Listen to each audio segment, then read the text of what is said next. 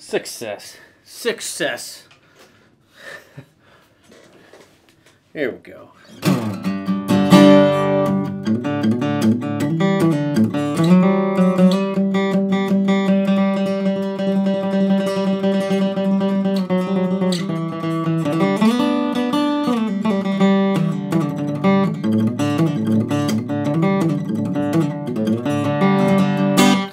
Ladies and gentlemen, good afternoon. Today we're doing some bluegrass, and for those of you that don't know, I got bit by the bluegrass bug real hard. I was a metalhead and then went straight into bluegrass, and it was Doc Watson, and it was kind of Old and in the Way that did it for me, and that's pretty much what I listened to for a long time. 5-6 years, you know, when I was out in LA, that was kind of like my thing. And then, you know, things changed, and I really haven't revisited it much and revisited those chops. And I did a video not too long ago with Billy Strings and Marcus King doing Summertime. Killer. Video exploded, so I wanted to do another one. And just people have been clamoring for Billy Strings. And so I'm on my website. And if you guys know, subscribers on my website can do reaction requests. And because you guys literally support the channel, because you pay to subscribe at my website, I try to do at least 1 or 2 of these a week from this page. And so MP Wallen has here, Billy Strings, Dust in a Baggie at the Grand Ole Opry. He says, "Not your pop-pops, flat picking." Now, I'm going to open this up. I'm going to open this up in its own browser. But, stand by.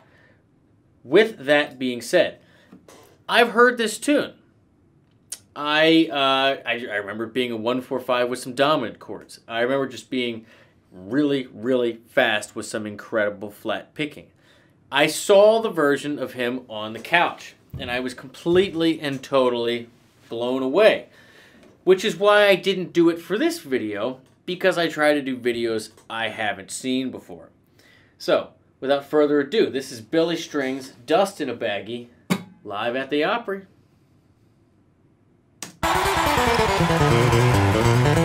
I ain't slept. But it's G, right? 7 days.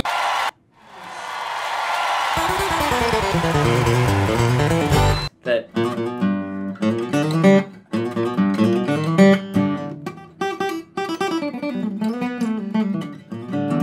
I don't remember these licks. Just keep going, Michael. Keep going.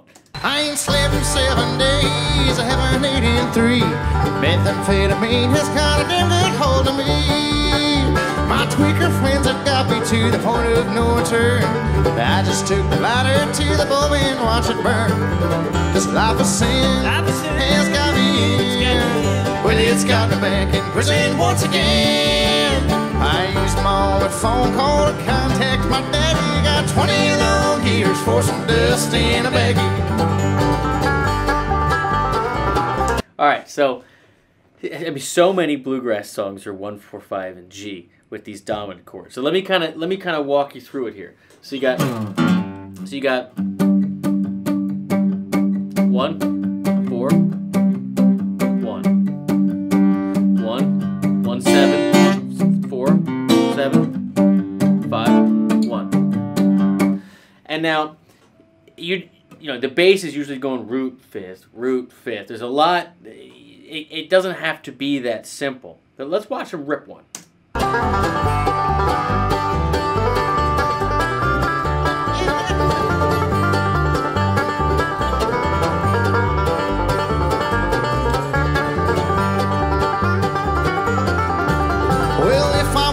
Listen to what Mom and Papa said, I wouldn't be locked up in prison, troubled in head. I took that little pipe and sucked into my mind with spun, but I got 20 years to sit and think of what I've done. Those little licks. It's like little tags at the end of each line. Those are the earworms that always got stuck in my head. You know, just...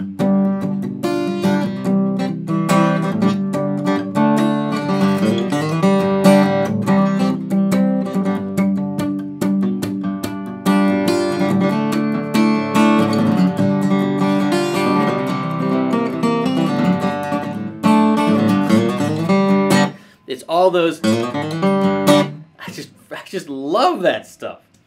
Life is sin, has got me in. Well, it's got me back in prison once again.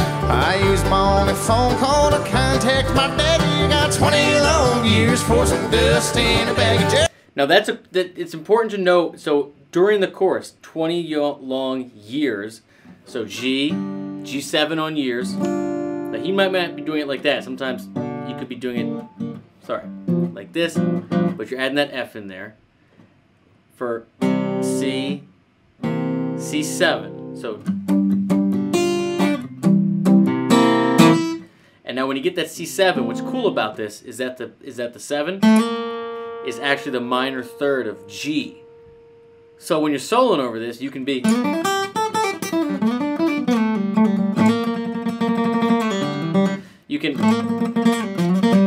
You can G minor right there all through that 4 chord.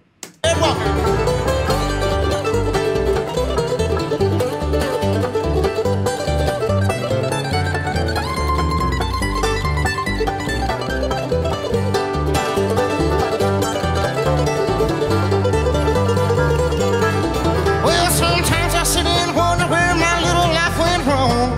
These old jailhouse blues have got me singing this old song.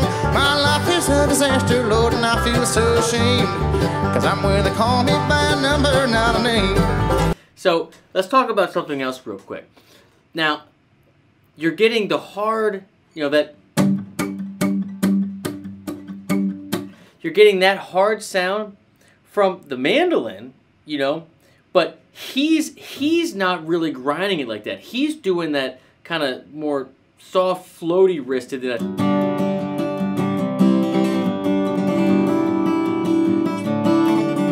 Not doing that palm muted kind of trained thing. He's keeping it very, very strummy and letting the other instruments doing that. Having that separation between the instruments is what makes a good bluegrass band. It's one of the many things. But difference in dynamics, different in timbre. But when everybody is a percussion instrument, because there's no drums, sometimes you got to let the bass be the kick. Sometimes you got to let the mandolin be the snare. You know what I'm saying? And sometimes you're the hi-hat as the guitar player. It's just listen, try listening to it that way. You'll hear how everybody is in the mix that way rhythmically. And it's really impressive when you see people do it around one microphone and manage their balance, their volumes in that way. Obviously, I'm a fan. This life of sin has got me in. Well, it's got me back in prison once again. I used my only phone call to contact my daddy. Got 20 long years for some dust in a baggie.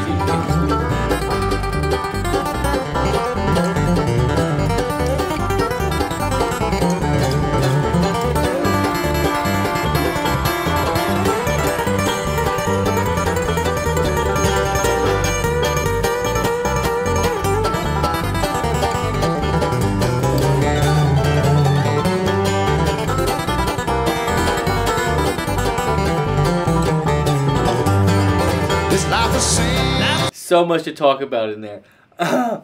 Oh, dude, these guys that can flat pick like that blow me away.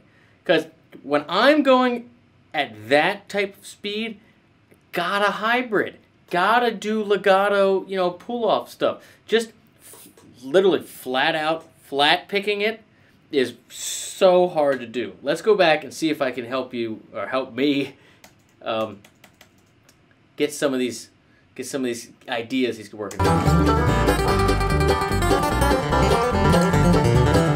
It's just so fast. It's so fast. Phone call to contact my daddy. Got 20 long years for some dust in a baggie.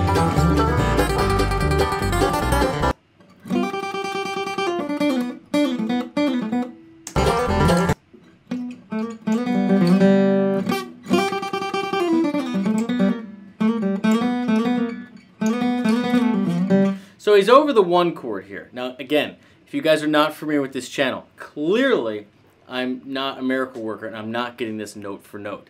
Clearly. I'm just trying to get the broad strokes of what he may or may not be thinking going through this. So, clear as day G major, right? But with the flat 7, that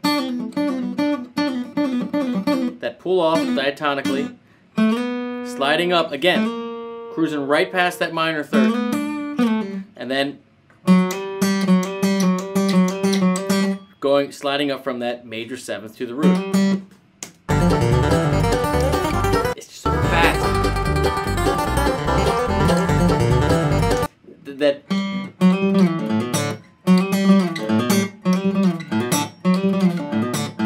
But all of this,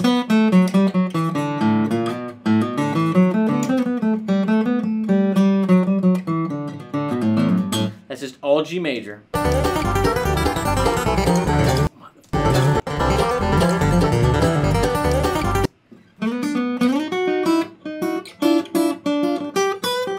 Going up into like a G7 here, so going from to like 5th flat 7.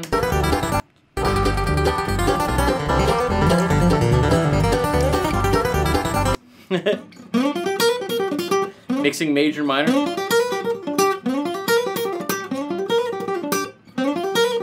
See how I have to hybrid pick it?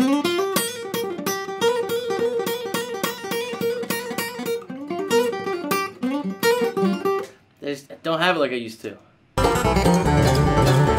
Yeah. So when it goes over the D, over the 5 chord there, so he came up and implied that G7. Forgot how he got down there. But he's going for that open D, sliding from that C, that flat 7. Ah.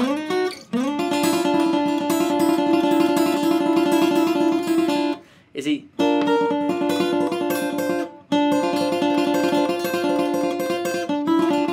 Is there an open E in there? So again, G7, right? So 5 flat 7.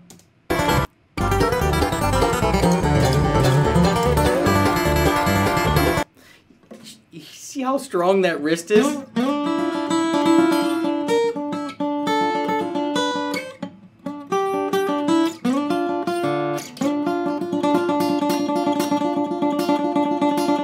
Maybe he's not getting the open string. He's just double picking that.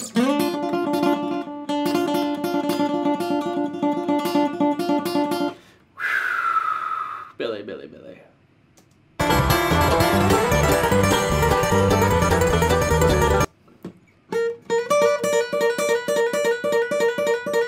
So what this is, that's your 5th in, that's your D, so your 5th in G, hammering on for your minor 3rd to your major 3rd, B flat to B,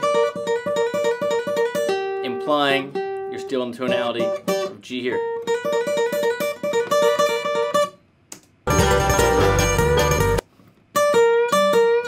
Then going back to that minor 3rd,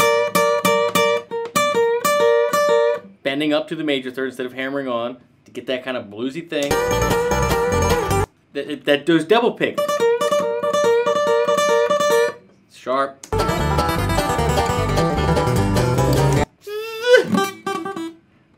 What was that? Come on.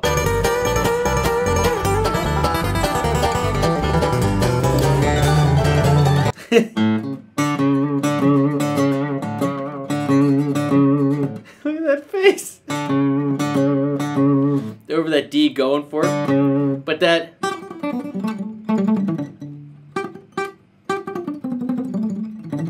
I don't know what that run was. It's some sequence in G there.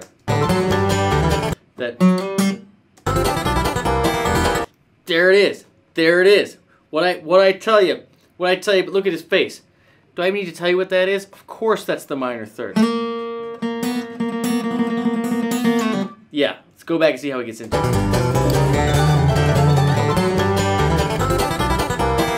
Yeah. So remember, that B flat is the flat 7 of C7, which is your 4 chord, which is, forgive all the theory.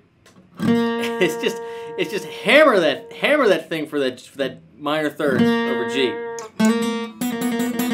Especially if you let it fight with that major 3rd. Oh, you know that's my favorite. Woo.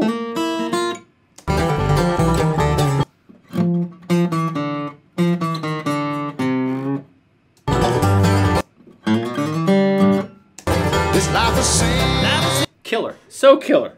Let's watch to the end, then we'll talk. So...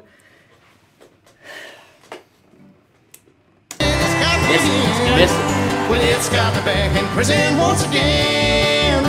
Use my only phone call to contact my daddy. Got 20 long years for some dust in a baggie. I use my only phone call to contact my daddy. Got 20 long years for some dust in a baggie. So, again, there's so much to talk about.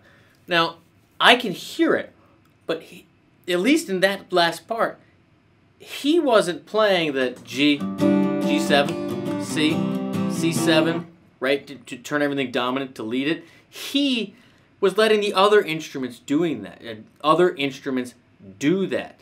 So he's kind of laying that very simple foundation and laying that...